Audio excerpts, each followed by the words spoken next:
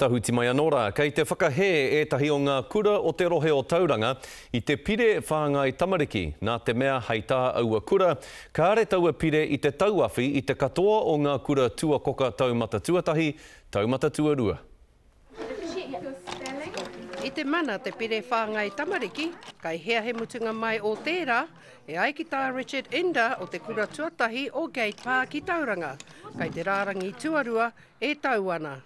We should be encouraging our parents to do their basic parenting, and that includes feeding, housing, safe and secure medical, and if schools suddenly take over that role too, then where will it stop?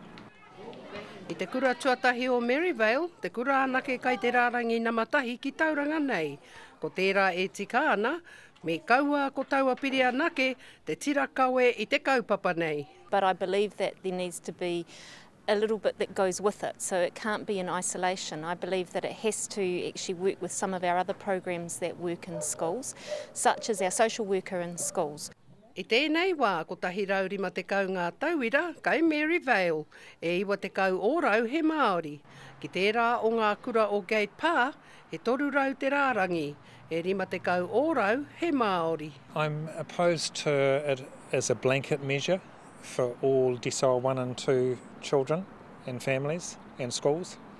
Certainly there is a need, but not for all children and not for all schools. One of the ways of actually ensuring that they're getting a good education is ensuring that they're coming to school in the best possible way for learning, and one of those is to ensure that they are not hungry.